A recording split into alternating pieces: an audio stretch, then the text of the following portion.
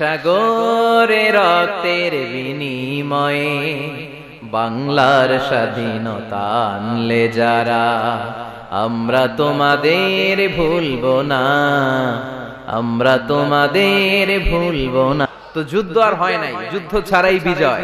সাইয়েদনা জিবরাইল বললেন, নবী মুআবিয়া ইবনে মুআবিয়া আল মুজানি ইন্তেকাল করেছে জিহাদের ময়দানে, আপনি কি তার জন্য গায়েবানা জানাজা পড়বেন না? বিশ্বনবী বললেন, অবশ্যই পড়ব।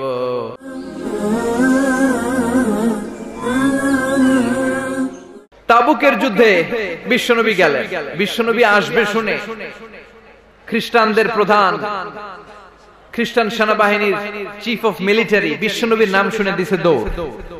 বিশ্বনবী 30,000 সৈনিক নিয়ে অ্যাটাক করেছিলেন, ওরা আসছিল 40,000 সৈন্য নিয়ে। বিশ্বনবীর নাম শুনে দৌড়, আইজো দৌড় কাইলো দৌড়, সুবহানাল্লাহ পড়েন। তো যুদ্ধ আর হয় নাই, যুদ্ধ ছাড়াই বিজয়। আমাদেরকে বিজয় দান করে কে? কথা বলেন কে? এক সাগরে রক্তের বিনিময়ে বাংলার স্বাধীনতা আনলে যারা, আমরা তোমাদের ভুলবো না, আমরা তোমাদের ভুলবো না। আমরা গাই না? আসলে আমরা মুক্তিযোদ্ধাদের ভুলতে চাই না, কিন্তু মনে রাখতে হবে আমাদেরকে বিজয় দিয়েছে কে? চিল্লায় বলতে হবে কে? এক সাগরে রক্তের বিনিময়ে বাংলার স্বাধীনতা দিলেন যিনি, আল্লাহ তোমাকে ভুলবো না, আল্লাহ তোমাকে ভুলবো না।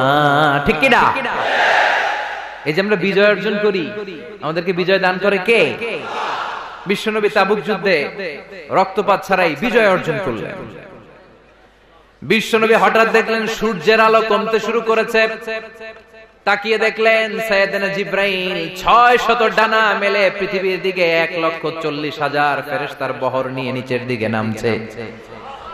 বিশ্বনবীর কাছে এসে বলে, ইয়া রাসূলুল্লাহ, ইয়া হাবিবাল্লাহ, যুদ্ধে আপনি বিজয় লাভ করেছেন, আর ওইদিকে মদিনাতে আপনার প্রিয় সাহাবী মুআবিয়া ইবনে মুআবিয়া আল মুজানি কিছুক্ষণ আগে শেষ নিঃশ্বাস ত্যাগ করেছে গো নবী।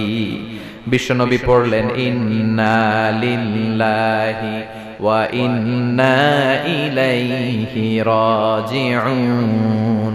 সাইয়েদনা জিবরাইল বললেন, নবী মুআবিয়া ইবনে মুআবিয়া আল মুজানি ইন্তেকাল করেছে জিহাদের ময়দানে, আপনি কি তার জন্য গায়েবানা জানাজা পড়বেন না? বিশ্বনবী বললেন, অবশ্যই পড়ব। সাহাবাদেরকে বিশ্বনবী ঘোষণা দিলেন, তোমাদের ভাই মদিনাতে ইন্তেকাল করেছে, চলো গায়েবানা জানাজার নামাজ পড়ি।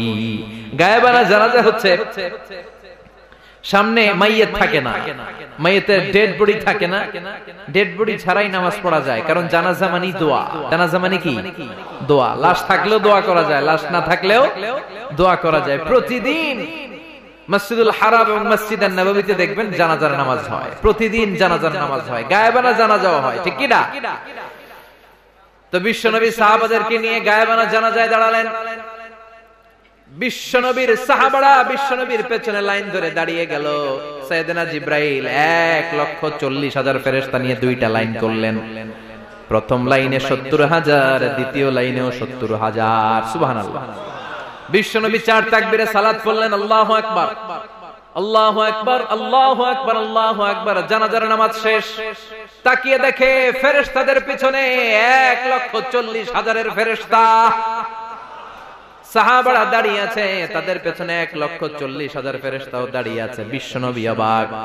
সাইয়েদনা জিবরাইলকে বললেন, ও ভাই জিবরাইল, আমার কোন সাহাবার জানাজার নামাজে তো এত বড় ফেরেশতাদের বহর নিয়ে দুনিয়ায় নেমে আসো না, কেন তোমরা 1,40,000 ফেরেশতার বহর নিয়ে তার গায়েবানা জানাজায় শরীক হলা? কি এমন স্পেশাল আমল ছিল আমার সাহাবা মুআবিয়া ইবনে মুআবিয়া আল মুজানির, যার কারণে আরশের দরবারে, আল্লাহর দরবারে, আরশের উপরে মুআবিয়ার এত মর্যাদা বেড়েছে? সাইয়েদনা জিবরাইল বললেন, নবী, আপনার এই সাহাবা স্পেশাল কোন আমল করে নাই, বড় ধরনের কোন আমল না, খুবই ছোট্ট একটা আমল। আপনার এই সাহাবা মাশিয়ান আও কাইদান, কাইমান আও জালিসান, আপনার এই মুআবিয়া উঠতে বসতে, চলতে ফিরতে, শয়নে স্বপনে সব সময় পড়তে থাকতো কুল হুয়াল্লাহু আহাদ, আল্লাহুস সামাদু লাম ইয়ালিদ ওয়া লাম ইউলাদ ওয়া লাম ইয়াকুল লাহু কুফুয়ান আহাদ। পড়েন সুবহানাল্লাহ। তার আমল কি ছিল?